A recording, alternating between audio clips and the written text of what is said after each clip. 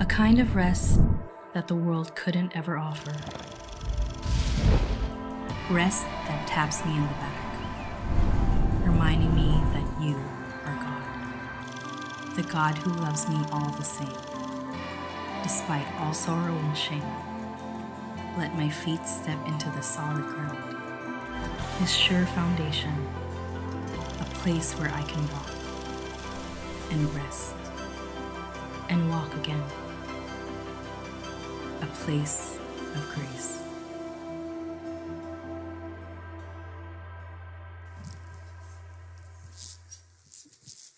Good morning. Pastor Patrick won't be with us this morning. He's out with his family, and it's a privilege for me to be able to share the word this morning. But before that, I just want to give us a recap of what's happening in the next generation. Recently, we've been doing a lot of recollection for the schools of the gig, and the goal is really to share the gospel, minister to different schools. I think we have a picture of that. We're in partnership with the gig government. We call it the Gig Cares. Our campus missionaries, our victory group leaders are there in different schools, sharing the gospel, ministering to them with the hopes that they will get to know who Jesus is. And if you are a leader who's been helping out in the Gig Cares, I wanna honor you for just giving up your time, sacrificing your time, and just being out there ministering to the next generation. So if you're here, can we give them a round of applause? Just investing time in shaping the next generation towards Jesus. And I also want to honor one of our ushers. His name is Pete Pechon. And he recently just passed away. And I just want to honor him in front of everyone. He's been serving the church for 18 years. And he got sick, and now he's he entered the joy of our master. And just want to honor him in front of everyone. So as we begin today a new series called Place of Grace, some of us, like Rich mentioned a while ago, are not here anymore. Probably they're out already resting and having wonderful time with their families. And that's good and that's wonderful. But the prayer is that there will be a time where we'll be able to reflect on who Jesus is. Sometimes it's just about, oh, it's Holy Week. Let's have a party, as if there's nothing that we are observing. And a while ago, we were we were driving, and we see people walking with, what's that in Filipino? Falaspas? What do you call that? Palm. And we were explaining to our kids, why are they walking with different kinds of palms? I don't know how you call it, but we said that they were walking and, trying to relive the triumphal entry. And some people even have themselves crucified in this Holy Week, thinking that, we can redo what Jesus has done. Maybe it's something that I could sacrifice for God to forgive me or to love me. And it's a different story. One is, on the one side, there are those who would party and do a lot of recreation and forget about what is being celebrated. On the other side is that there's an overly religious experience where we try to do things over and over again so that we can do what Jesus has done on the cross. And the prayer is that we will take time to reflect on what Jesus has done on the cross. And one of the things that we can do is, like Rich mentioned a while ago, we have Holy Week devotionals. It's from Palm Sunday to Resurrection Sunday. Every day, you can go out, be with your families, and do recreation. At some point in your day, just take time and reflect of what Jesus done on the cross. And we also prepared this devotional. It's called, is it Tanikala? Yeah, I think we have a photo of that. You can just show it. And the heart is it's in partnership with CBN Asia. And watch it with your family. Take time to process it, take time to pray about it, and really make this whole time of break more meaningful for us, more than just enjoying the season. So that's our prayer. We will reflect on what Jesus has done on the cross. And this is another question that we can reflect on. Have you ever fought for something in your life, but you still failed? Has it ever happened to you? Anyone who loves sports here? 1, 2. Okay, hopefully this break, we can be a bit sporty. But you trained so hard. You trained so much. And then eventually, you lost the competition. Or maybe you're looking for a job. You prepared a lot about the company, about the nature of the job, and you did your assignment, you had your interview, and then you thought you aced the interview. But eventually, you didn't get the job. Or you courted someone and you did everything. You researched, and you befriended the family. You did everything right. And then you ended up hearing, "Hi, bro." You went into the bro zone. You went into the friend zone. You thought everything was right, and it's something that is painful, isn't it? But it's okay to be in a bro zone. You know, I've officiated weddings that they were kuyas in the company and then they ended up being together. So that's not bad. I know the friendship is a baseline of a relationship. But sometimes, you feel that, I miss you, you'll message. Thank you, bro. Sometimes you would feel somehow rejected. But how do we deal with failures? Anyone? How do we deal with failure? Sometimes we can take it positively. We can take it in a way that, accept our failures and make the necessary adjustments and move forward. And sometimes we can take it with humility, I didn't get the job, but God, you will help me. God, I can get a better job, but you will help me. But you can have the recognition, or take it as a challenge, right? I lost this competition. I'm going to train harder. I'm going to do it better. I'm going to invest more time to be better. And there are also those who would have negative responses. We will wallow in our self-pity. Kawawa naman ako. What have I done wrong? You wallow yourself in your failure in self-pity. Sometimes it could be apathy. Okay lang yan. But deep inside, it's not okay. We try to self-preserve with the feeling of the pain and say, okay lang yan. But it's not really okay. Another response would be sour graping. Alam niyo ba yung sour graping?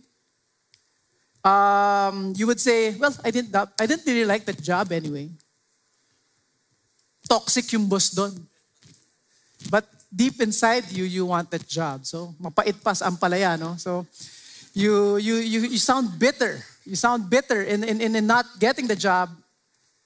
And the other one is sweet lemoning naman, or they call it sweet lemon. No, I'm glad the courtship is over. At least now, I can move on with my life. But deep inside you, meron kang luha dito. You want to feel good about something that has happened. And the question is, how do you feel? What do you do whenever you fail God?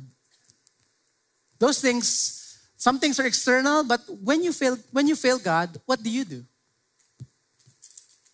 Do we have the tendency to justify sin? And we say, no, I have the right to do it. I was wrong, so I can retaliate. We end justifying when we sin against God sometimes. Or sometimes you feel that God will just understand. I was ministering a long time ago to a friend, and they were not in an honoring situation with the Lord. They were fornicating. And I talked to him, bro, do you know that the Bible says that we are not to have any hint of sexual immorality, and sex is supposed to be for married couples only? And what the person said, nag-usap na kami ni Lord. Ano pinag-usapan nyo? Nag-agree ba si Lord? Somehow, he was mentioning that God was lowering down his standards for him so that they can have that relationship. That could be our tendency. And the question is, do you take it with humility? When you are wrong, when you sin against God, do you recognize that you sinned? So our text for today is Mark 14:26-31. I'd like to invite everyone to stand up as we read the word together.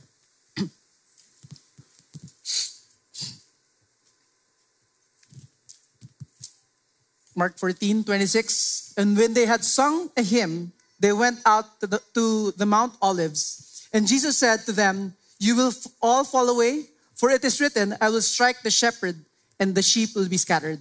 But after I am raised up, I will go before you to Galilee." Peter said to him, "Even though they fall away, I will not."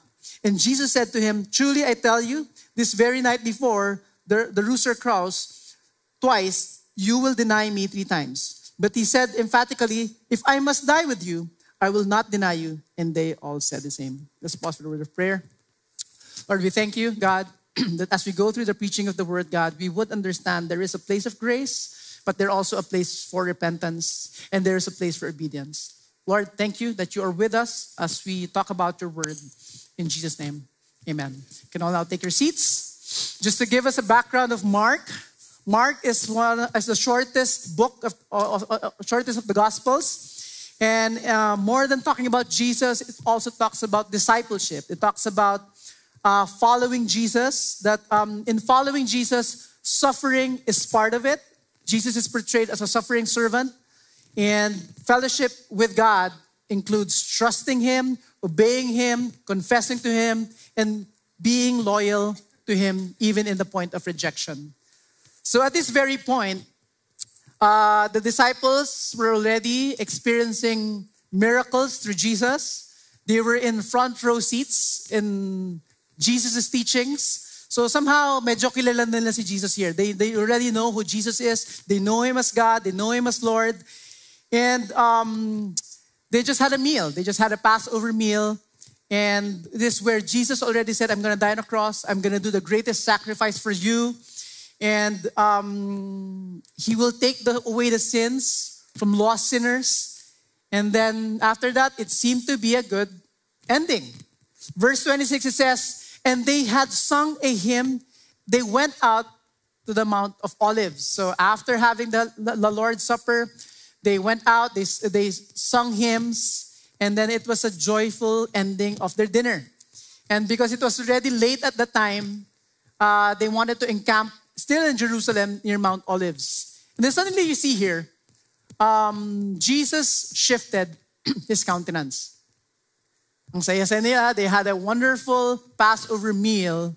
They were singing hymns, and then Jesus said in verse 27, all of a sudden, and Jesus said to them, "You will all fall away. For it is written, I will strike the shepherd, and the sheep will be scattered." So imagine that, no? You were in a dinner with Jesus, but Jesus knew what's going to happen. He's going to die on the cross. You had a wonderful celebration. This is what's going to happen to me. I'm going to die on the cross. I will die. I will resurrect. But I will come again. And then you were singing hymns, praising God, and then all of a sudden Jesus shifts. You know what? You're going to fail me. You know what, Jesus? You know what? You will scatter when I get arrested.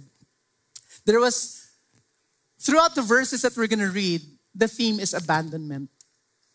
Just before Jesus was arrested and during His arrest, His disciples abandoned Him. His disciples failed Him. It says here, "I will strike the shepherd and the sheep will be scattered." This is actually a prophecy in Zechariah 13 verse 7. It says here, "Strike the shepherd and the sheep will be scattered." So, what do we see here? Jesus knows that they're going to fail Him. Jesus knows the inclination of the hearts at that very moment of danger, at the very moment that they will be persecuted, at that very moment, you're going to fail me. Because why? Because He's God. He's also omniscient. At the same time, it's a prophecy in the Bible. So in short, He's saying then, I know you will fail me. But in verse 28, it says, "But after I am raised, I will go before you to Galilee." Meaning, I know you will fail me, but I will meet you after my death. Isn't that gracious?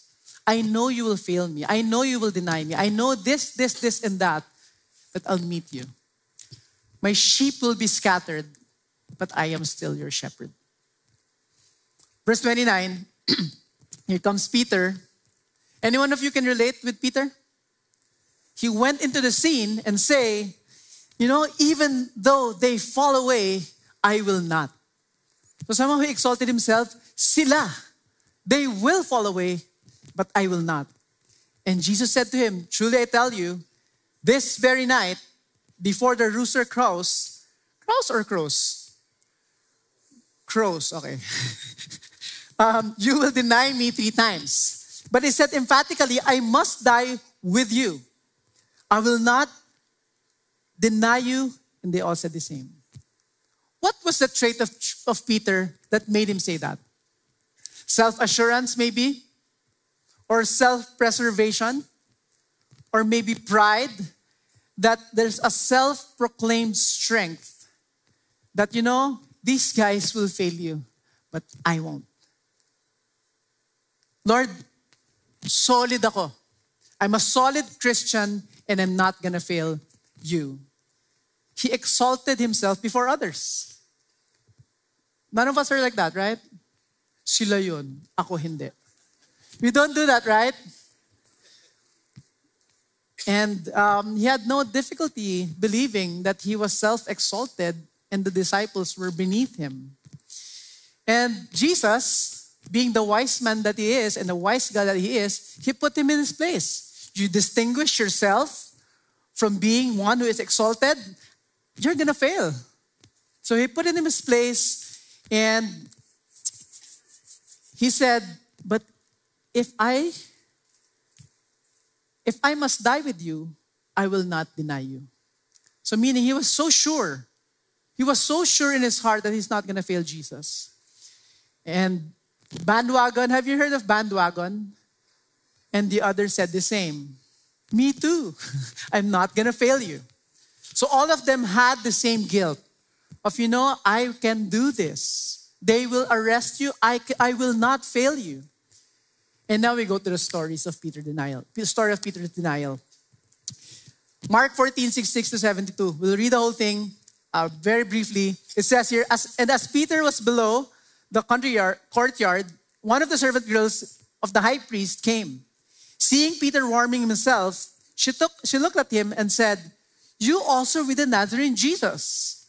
But he denied it, saying, I neither know nor understand what you mean. The Peter, who was so zealous for God, said, I don't understand what you mean. And then another person saw him, the bystander. The bystander said, the man is one of them. But he denied it again. And after a little while, the bystanders again said to Peter, certainly you are one of them, for you are a Galilean. And then he said, I do not know this man whom you speak. Hindi ko nga siya kilala. And after all the things that happened, he broke down and wept. So what we can see here, it's not that he wanted to deny Jesus. It's not that it was just a show saying that I will not deny you. He really was so sure that he won't. But he failed. He broke down and wept. He was not able to stand up for Jesus.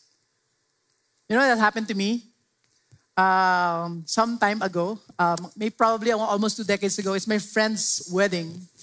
And I planned that night. I was a young Christian back then. So to give you context, I was trying to marry 2 worlds. My lifestyle of a lot of vices and a Christian. So sometimes I would say, I'm not going to get drunk. I'm not going to get drunk. So that day, I made a resolve that I'm not going to get drunk. I'm going to preach Jesus to my friends. So I drank. So I thought I could not get drunk. I thought that, drunkenness, I'm not going to get drunk, but I'll just be socializing with them and share the gospel eventually. So at first, I would say, I'm already a Christian, this and that. I'm not going to get drunk, this and that. But the power of alcohol is not just, you can stop anytime. So I ended up drinking. And one of my decisions also is that if I won't get drunk and I won't do the crazy stuff after drinking. And so I got drunk I got wasted. But prior to that, I was proclaiming, I'm a Christian. And a friend asked, are you drunk? And I said, yes. And then he asked me this question, did you also take of those crazy stuff? I said, yes. And I went home, 5 a.m., woke up in the morning, and said, Jesus, I failed you. I was supposed to represent you that night. I was really so sure I'm not gonna get drunk. I'm so sure that I will be a good testimony. They will see their weakness as alcoholics, and I'll be the one who's strong. But I ended up wallowing in self-pity. God, Jesus, I failed you.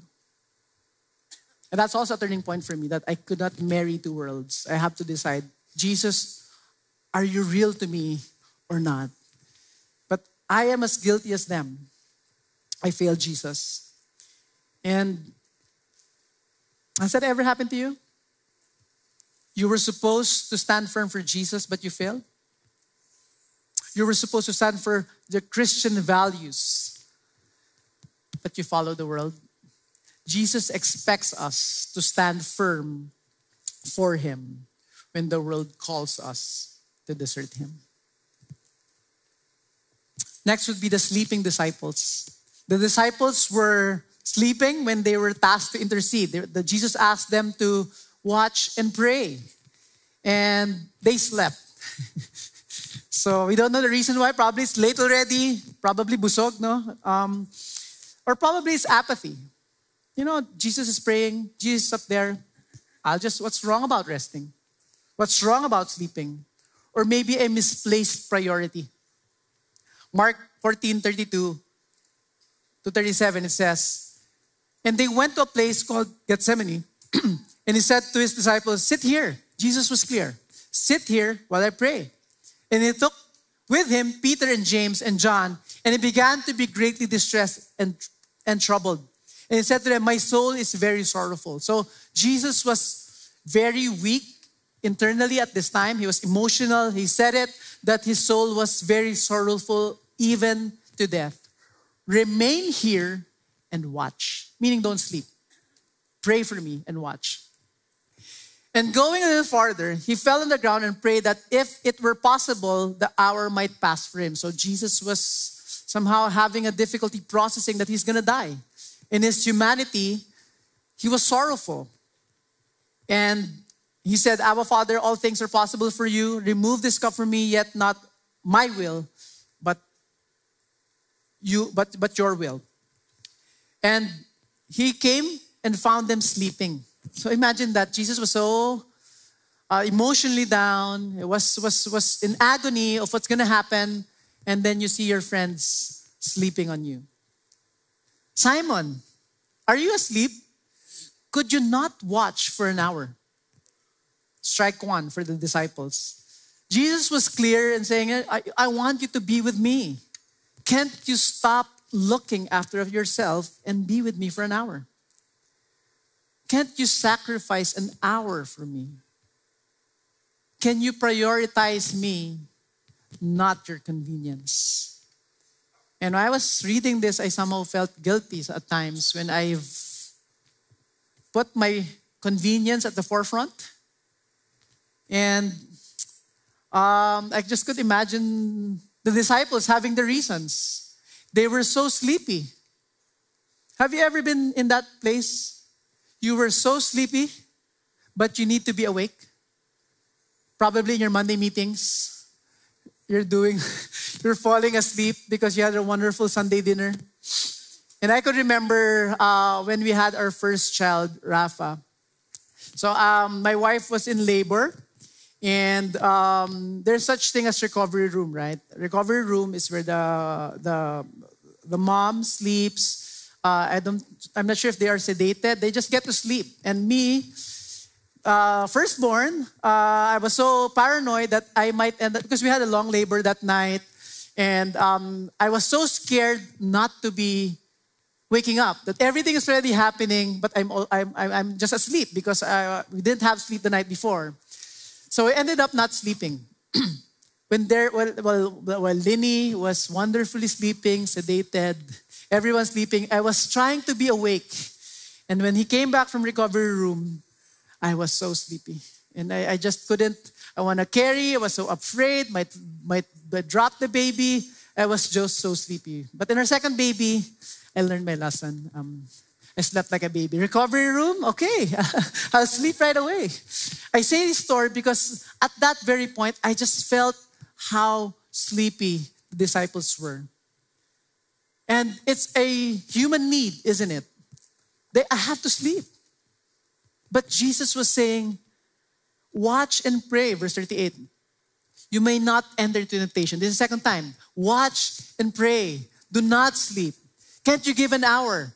And then verse 28 says, you may not watch and pray that you may not enter into temptation. The spirit indeed is willing, but the flesh is weak. All that to say that they were given strike one for them. Jesus understood. Jesus understands our weaknesses, but calls us to understand to overcome them. Call us to trust God to overcome them. So meaning, they understand your difficulty. God understands your difficulty. But it doesn't mean you're okay. The call is to trust Him. It doesn't mean that you are weak. I'll do this. This is where I am right now. Yes, God understands. But He calls him to trust you in obedience. Because the issue here is devotion to God, not for personal convenience. Verse 39. And again, he went away and prayed, saying the same words. And again, no? He came and found them sleeping, for their eyes were very heavy, and they did not know what to answer him. They were just weak. They were just physically weak, but Jesus was expecting them to be there for him. Have you ever been in that situation? You were just so weak. Something in you wanted to cheat on something because you don't want the inconvenience of doing what is right. Sometimes our flesh, the natural feeling sometimes is to be angry, to hate and not forgive. But Jesus understands what it means to be abandoned, but He calls us to trust Him in all these relational dysfunctions. So strike two for them. Verse 41. And He came the third time and said to them, are you still sleeping? I just could imagine, no? Parang Jesus has been telling them to wake up and be there for Him. All they did was just find for a moment wherein Jesus is gone, I'll sleep again. I just want to do what I want to do. And it's a difficult one because it's something that is physically taxing for them, but Jesus called them to be there for Him. And then Jesus said to them, the Son of Man is betrayed into the hands of sinners. Are you still sleeping and taking your rest? It is enough. The hour has come. The Son of Man is betrayed into the hands of sinners. Strike three for them. Prioritizing oneself is one of our biggest obstacles in obeying Jesus. We want to take the easier route always. We want to take what is convenient for all of us. The nature of sin is loyalty to the flesh and rebellion to God. It says this in Genesis 3 verse 6. So when the woman saw that the tree was good for food, self, and it was the light to the eyes, self, and what the tree was to be desired to make one wise, self, she took of its fruit and ate it. And she also gave some to her husband who was with her and ate it. New Testament confirms this. 1 John 2:16-17. For all that is in the world is the desire of the flesh, the desires of the eyes, and the pride of life. It's the self. It's the love of self that makes us abandon Jesus.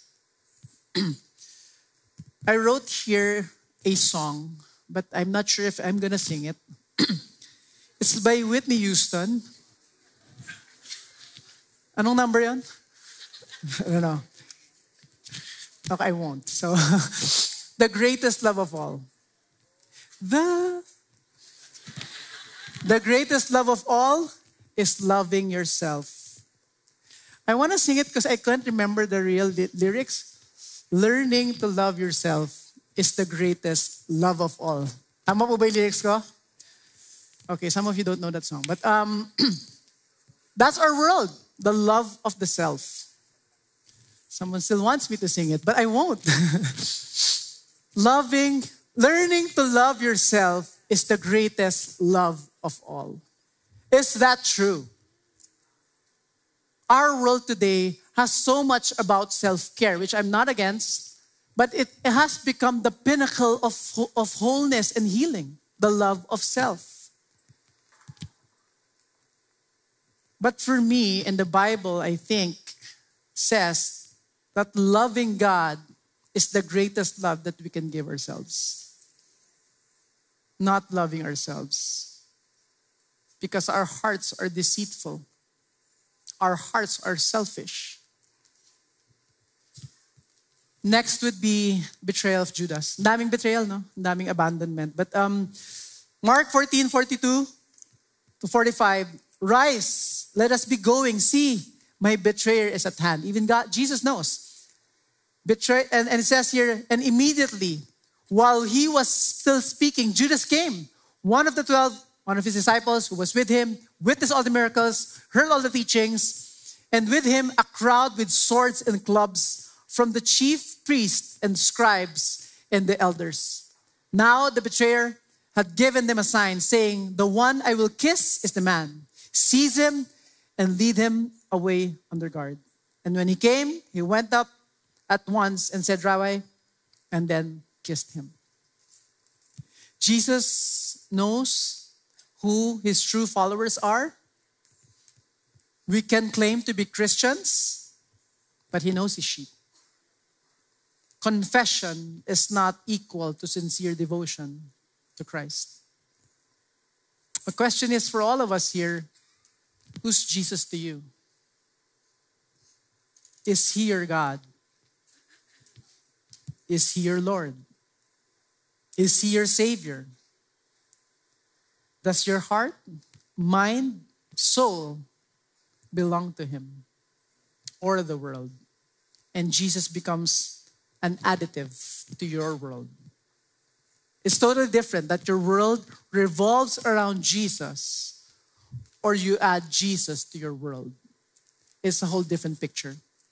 That's why a lot of people today deconstruct in a way that I don't want to be a Christian anymore. Christianity promised a person who is a genie. Your relationships will be healed. You will be provided for. You're not going to be sick. Everything's going to be all right. And then trouble happens. A loved one was not healed. You lost your job. And then you say, you know what? Jesus is not real after all. Because I think Jesus does not answer my prayer. He cannot answer my prayers. And then you ended up leaving Jesus, cursing Jesus, and saying bad things about Jesus.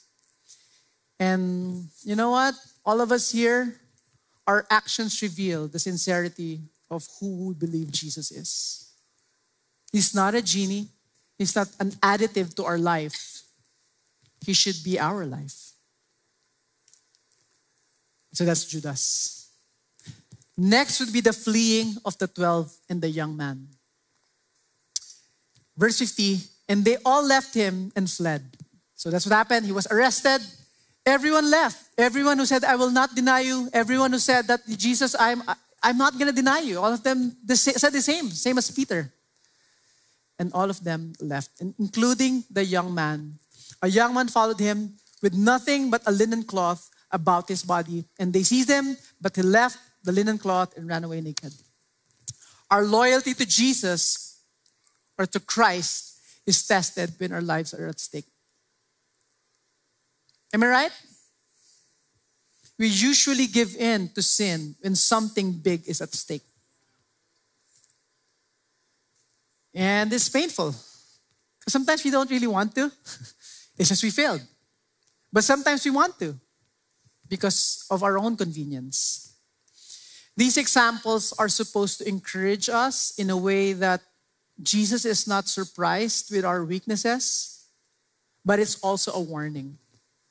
Warning that don't do as disciples did. That do not abandon Jesus for convenience.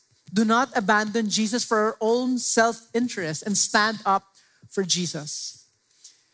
There's this church figure in our church history. His name is Polycarp. And he's a prominent figure in church history. He was instructed by the apostles. So inabutan pa niya yung times of the apostles. He was a disciple of John. And he was an 86-year-old bishop. And he was arrested as an old man. He was sentenced to be burned due to persecution. And the only thing that he needed to do is to recant. The only thing that he needed to do is say, Caesar is Lord. Just a tiny phrase. What you can do, if you are wise, Caesar is Lord. And then after that, worship Jesus again. That could be a wise thing to do. But what did he say? He's about to die. He's about to be burned at the face of death. As the face of, he could think of a lot of things. My church, my family, he could think of a lot of things why he can compromise. But this is what he said. 86 years I have served him, and he has done me no wrong. How can I blaspheme my King and Savior? 86 years have served him, and he has done me no wrong. How can I blaspheme my King and Savior?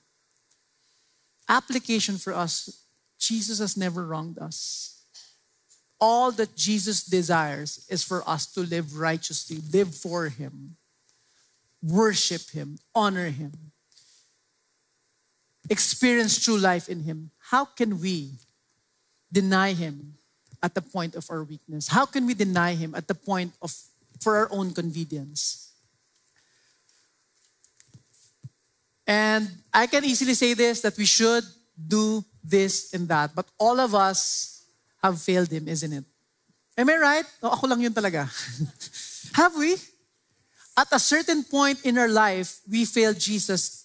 We lost the courage to fight for him. And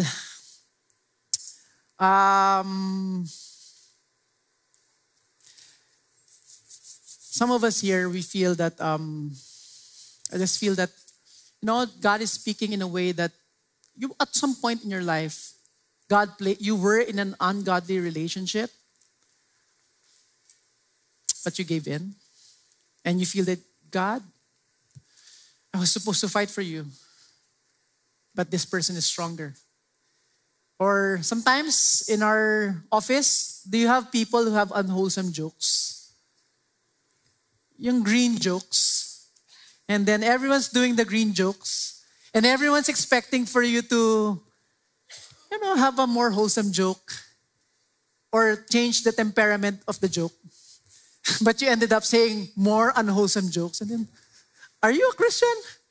And then you realize, you go home, sorry, Lord, I remember some stories and it felt so funny. Only to realize that you failed Jesus even in those jokes. Or sometimes, some of us have prioritized convenience. Filing our taxes, bribing a policeman so you won't have to get your ticket. Or maybe loss of courage that you were supposed to stand up for Jesus. Are you a Christian? Nag-a-attend nga ako sa Victory. Or sometimes you try to water down being a Christian than standing firm that I am a Christian. Mark 14:28, it says here, but after I am raised up, I will go before you to Galilee. Why is this very important? Jesus knew that he's going to fail, he's going to be failed by his disciples. He will be arrested and experience a horrific death, and he will be raised up. We see here that the disloyalty was the disciples' choice, but the restoration was Jesus' choice. He was going to die on the cross to bring people's sin, the world's sin, to death so that they can be reconciled to him. So what did Jesus accomplish on the cross? And I wanna land this thing in a way that we can focus on the failures, but Jesus did something on the cross. Jesus did something on the cross so that you and I will not be condemned. You and I can live a life that we can still access him because he died for our sins. Peter, the one who denied him, said in 1 Peter 2:24, he himself bore our sins in his body on a tree, that we might die to sin and live to righteousness. By his wounds we are healed. For we're straying like sheep, but have now returned to the shepherd and overseers of your soul. He was the one who denied. He was the part of the one who scattered by saying, Jesus did it. He himself bore our sins. For we were straying like sheep, like what Jesus said, but have now returned to the shepherd and overseers of our soul. I'm going to give you a fancy theological term, and it sounds fancy, penal substitutionary atonement. But it is the very heart of the gospel. That all the facets of the gospel shines from. What is it? All the penalty of sin has been placed on Jesus. Instead of us experiencing the pain and the wrath of God, all of it went to Jesus. So that you and I can be called righteous before Jesus. We cannot be in a place of grace without penal substitutionary atonement. Without Jesus carrying all the wrath, we cannot be in a place of grace. If you experience God's wrath, if it weren't for Jesus, but now we experience grace. Why? Because he himself bore our sins. You have eternal assurance that you will go to heaven, not to be condemned in hell, because he himself bore our sins. You experience what it means to be a child of God. You know what it means to be restored. You know what it means to love. You know what it means to have forgiveness, because he himself bore our sins. You experience joy in your life? Anyone of you are a joyful Christian? Or sad Christian? Doesn't compute, right? You have joy as a Christian, but there are those Christians that are, I always say this, yung parang nalugi. I can't do those things anymore, I'm a Christian. You should be living in joy. That you are with Jesus. You are able to experience true joy. Why? Because he himself bore our sins. Jesus bore our sins on the cross to mend our broken relationship with God. Our failures for his righteousness. Our alienation to his acceptance. From enemies of God to being a child of God. Despondence and emptiness to peace and joy in him. Eternal death to eternal life. My question for all of us, how does your life look like when you do not feel any condemnation but forgiveness? How healthy would your prayer life be, knowing that you have access and being forgiven? How does the forgiveness and mercy and grace of God empower you to honor him? Sometimes the extreme is, okay, Jesus knows how I will sin. I'll do whatever I want. I can live my life in any way that I wanted to, because he will understand and he will forgive. I think that's a wrong posture. The posture is, thank you, Jesus. I'm never deserving, but you sacrificed for me and gave me righteousness. Therefore, I will honor you. All our iniquities and transgressions are paid for the blood of Jesus. Our response, our innate response, is to honor him with our lives. I have here a picture of what Jesus has done for us. It's a receipt that talks about that Jesus has paid it all. Sin, the shackles of sin that has destroyed our lives is paid for. The shame of sin. You go out there with your thinking that this is my past, this happened to me, is paid for. The regrets that we have. Lord, why did I do this? Why did I do this? That's good, but it's paid for. You don't have to wallow in this. Your past mistakes, you don't have to wallow in them because it's paid for. Unforgiveness, Jesus gives you the power to forgive whoever that person is because you are forgiven. Hurt, anger, all these things are paid for. And it says here, Romans 6:23, for the wages of sin is death, but the free gift of God is eternal life in Christ Jesus our Lord. Everything is paid for. So I'd like us to stand up as we worship together.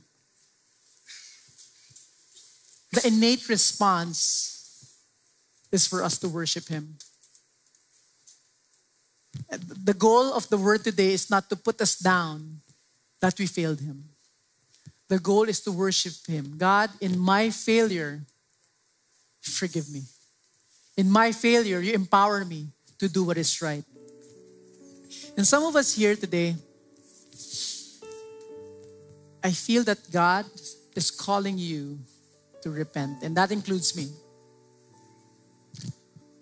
When there were moments in our lives that we have prioritized sin.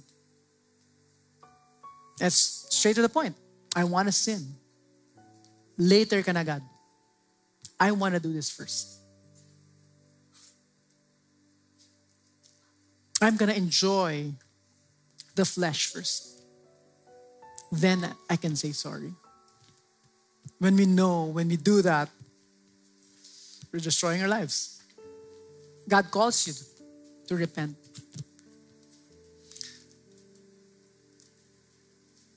Let's pray. Lord Jesus, we honor you. Lord Jesus, we worship you. Lord Jesus, we thank you. We recognize that we cannot save ourselves. We recognize that sin has power. We recognize, Jesus, that you are more powerful than sin. Lord, we praise you. We thank you that despite our failures, despite our weakness, despite our human limitation, you love us. You care for us. You discipline us. You shepherd us. You lead us. You provide for us. You heal us. You make us taste and see your goodness. Lord, because of that, because of who you are and what you've done on the cross, help us worship you with our lives. Lord, we repent for the times that we have prioritized ourselves. When we have prioritized the craving of the flesh. When we prioritize our convenience. When we did not stand up for you, when we're supposed to proclaim to the world that you are our Jesus. Lord, we repent. Help us today. And in that helping, God, we give you our commitment. That God, it may not be a perfect road. It might not be a perfect journey. But God, whenever we fall, we will stand. Whenever we fall, we will run to you. Whenever we sin, we will repent and stop. It is a continuous process, God, but thank you that you are our shepherd who will walk us through all these things. Lord, we give you our worship. We give you our hearts. And even as we take time to reflect on what you've done across this time of rest, this time of Holy Week, celebrating what you've done, may something resonate in our hearts of who you truly are in our lives. Thank you, God, in Jesus' name. Amen. Let's all worship the Lord.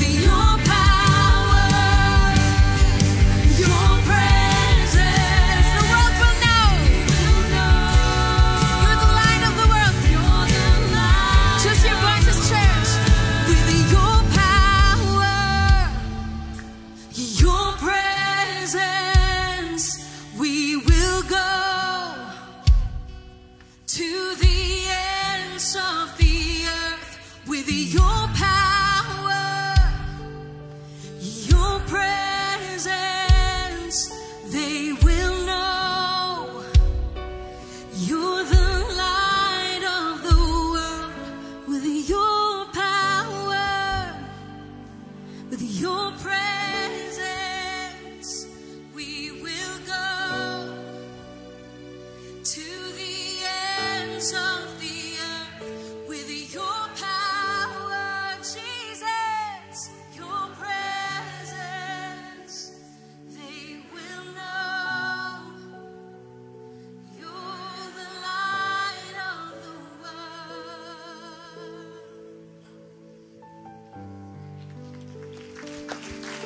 Praise God. I recall the passage of scripture that Pastor Brandel shared in Mark 14. The conversation between Jesus and Judas and Peter. He said, the scriptures always come true. This is what's bound to happen, and it will happen. And then Peter sort of brushes him off and gives him a slight correction. No, it's not gonna happen. This is what's gonna happen. And then we all know what happened later. And you can find that in Mark 14. It says there, but after I'm raised up, I will go before you to Galilee. And then Peter had another idea. But what's interesting is, so we all know what happened, that everything that Jesus said was true. And then one morning, and then of course he was arrested, tortured, and killed. Then one morning, two of his disciples, they're women, Mary Magdalene and the mother of Jesus, went to visit the tomb and were expecting to see a corpse. And they came there to treat the corpse. But to their surprise, they saw something else. They saw a rolled away stone. In Mark 16, verse... Where is it there? They saw a stone rolled back. It was very large. Then entering the tomb, they saw a young man sitting on the right side, dressed in a white robe. They were alarmed. And he said to them, "Do not be alarmed. You seek Jesus of Nazareth. He was crucified. He has risen. He is not here," the angel said. "See the place where they laid him." Go ahead. Don't take my word for it. Go ahead. Check. See for yourself. He's not here. But go, tell his disciples and Peter. Jesus, before he left the tomb, maybe, he knew what was going to happen. The girls were going to come visit. And then he told the angel, when they visit, tell them this. And he specially mentioned Peter. It was almost like him referring back to their conversation. Because this is what he said. Tell disciples and Peter that he's going before you to Galilee. So Jesus specifically mentioned to tell Peter that all is well. You failed me, but I never did fail you. Not a single moment that I failed you. I knew you were going to fail me, but I knew what I was going to do. And that was to restore you. In that moment, he made sure that Peter gets the message. And that message empowers all of us today. That message of reconciliation and restoration despite our failures is the very reason why we're singing songs of worship today. And it's the very reason that we can go back out there and look at your office mates, look at your household, members of your household with compassion. Look at the failures of the world like you and I and see them with compassion and desire restoration and reconciliation with God. May that truth empower us today. Amen? Lord, as we go, we're excited to follow you. We're excited to honor you. As we go, we're excited to represent you well. As we go, empower us. As we go, give us the courage to stand up for you. And as we go, Lord, give us the moments to represent you well and the power to do just that. That we wouldn't crumble under temptation. That we would know what to do. We would know what to say because we are near you. Thank you, Lord. In Jesus' name, amen and amen. You're all dismissed. If you need prayers, we're here to pray for you.